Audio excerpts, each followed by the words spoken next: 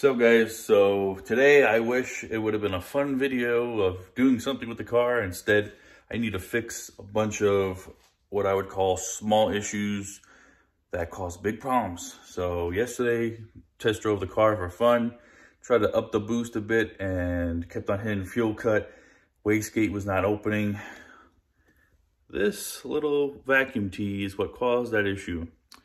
I'm probably certain you can't see that, but this end of it melted, causing no vacuum to get to the wastegate, so it was not opening. I keep on killing O2 sensors. It must be in just a terrible spot or something. It's really annoying. Like, I won't even drive the car and it'll somehow kill the sensor on the next startup. So that's something I need to do. I want to relocate the bung of the O2 somewhere else. So today, basically just going to be changing things up. So this is where the O2 is now. I really didn't think it was going to be an issue, but apparently so. So I'm thinking I need to put it more like over here, facing upwards towards the firewall, which is kind of a pain. Like I said, I thought it was going to be fine. I could probably even put it like more on an angle, but further down. And then I need to see what I decided to do with the vacuum tee. I also want to redo the vacuum line on this side because it's also teed over here. Probably could barely see it, but it's teed here and it goes to the blow valve and the wastegate. And I just want the wastegate to have its own line and the blow valve to have its own line. So I need to refresh and all of that. Because I'm just going to cause more and more issues if I do things kind of half-assed, I want to say, because it's been working and now I'm seeing little things that are failing here and there, especially little stupid things. So if we could fix that, we'll have a good running car. All right, so the downpipe is out. I got the new O2 sensor.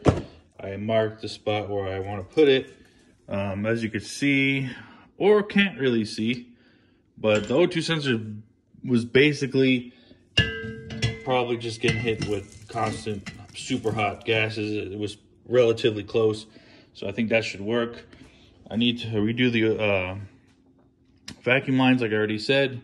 I don't have work tomorrow because it's Martin Luther King Day, so this will have to wait.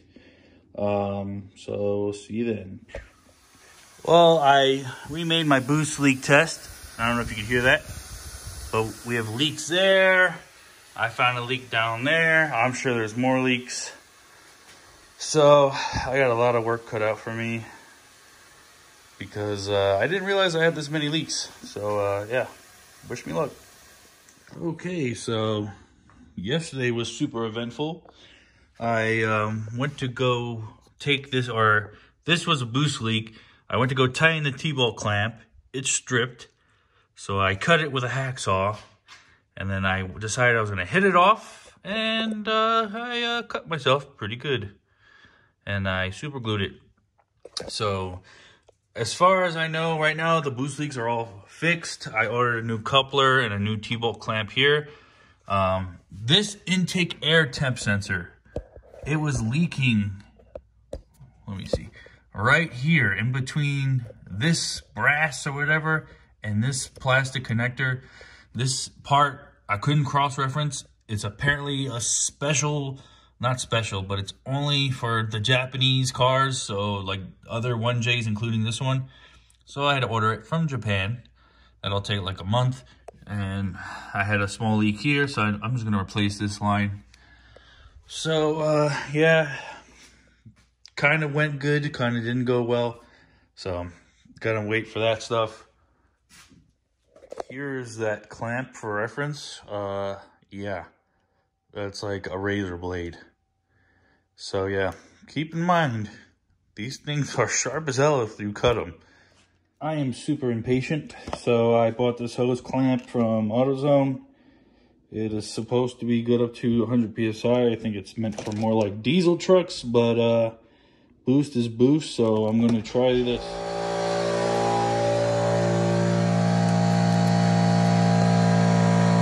There's the IAT leak.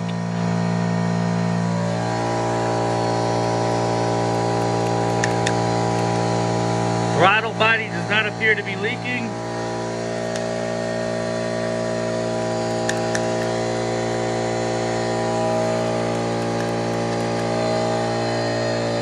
far, so good. I'm gonna go through everything and check. So as of now, our intake air temp sensor is the only thing leaking boost, which is insane. It's not even leaking from here, where the copper washer is. It's leaking between the sensor. All right, so not the best of welds. I'm still practicing, but it's welded up and the bung is ready to be used. All right, now that we got the bung welded up, I'm gonna rewrap this downpipe, put the O2 sensor on, fix a few vacuum tees, put everything back together pretty much. So let's get to it. All right, so I super glued the intake air temp sensor. I just did a boost leak test. It seems to not be leaking anymore, which is good. I tested everything else, nothing else is leaking. I got a very small leak from this vacuum tee, and I just redid these vacuum lines. And that vacuum tee, as you can see, let me get a better angle. This one's got a bunch of bubbles, so I'm just gonna have to order some like ones that for sure will work, because these are all just crappy ones. They got them from the auto parts store, and of course they're all different sizes.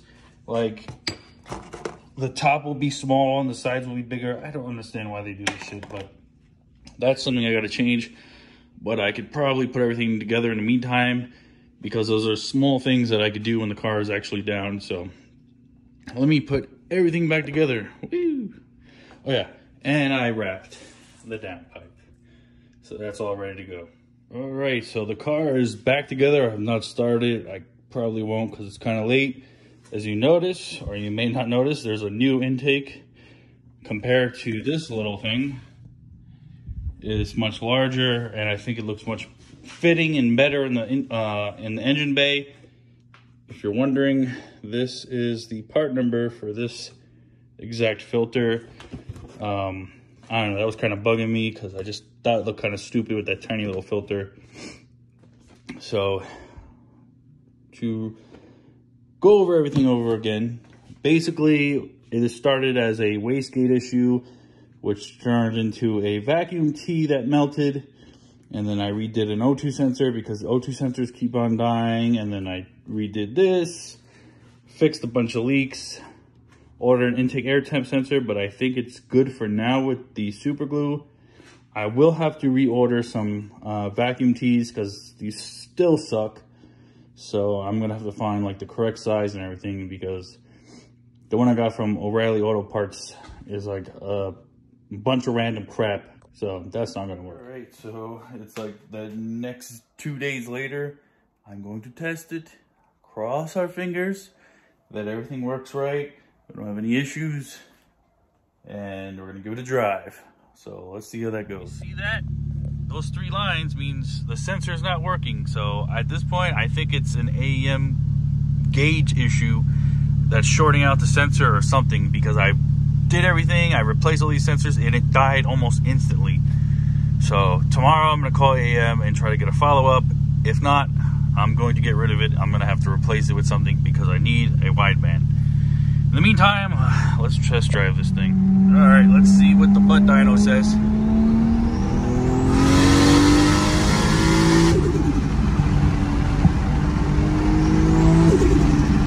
I don't know if the blow-off valve is working because I do not hear it. I hear turbo. That's all turbo right there. Car feels good though. Doesn't feel weird to me.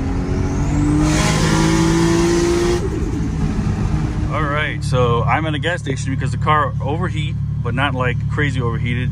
Just a little bit hotter than I would like to see. These fans I put in didn't kick on. I figured it out thanks to my good friend Adrian. I called him and he helped me out. When I get home, I'll show you exactly what I did to fix it. This still pisses me off, but yeah, let's get home. All right, so I'm home now. I will seal that corrosion. Well, I think that was my issue. So I need to get a new controller. There's corrosion in here I found. I gotta replace this. This one has corrosion, great. This kind of looks blown. Maybe not. I don't think so. I don't know. So, yeah, I need a new fan controller. What else went wrong? I think that was it. So, yeah. Oh, yeah, O2 sensor took a shit. Fan controller took a crap. Oh, yeah, this is what I did.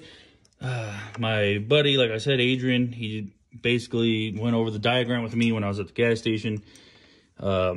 This green, you're supposed to just put it to power and it bypasses everything, but I think the fact that the controller took a poop, we had to bypass all that, so I disconnected this, and this is our ground, so we already have power directly to fan.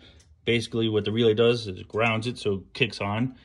So we just, luckily this green wire came out, and we just grounded it here, and I was able to drive home. Nothing but issues, one after another. So yeah, this is going to conclude the video, and I'm sorry if it wasn't super exciting, but part of working on cars is fixing issues, and apparently I keep finding new issues, but it's good that we find it here, close to the house. We're not doing anything crazy, basically just fixing, testing, fixing, testing. So till next time, where we're gonna fix more things. Hope you guys enjoyed it, but you got questions about the car, K-Swap, Soars, Toyotas, 1Js, hit me up on Instagram, GZChris92. Till next time, later.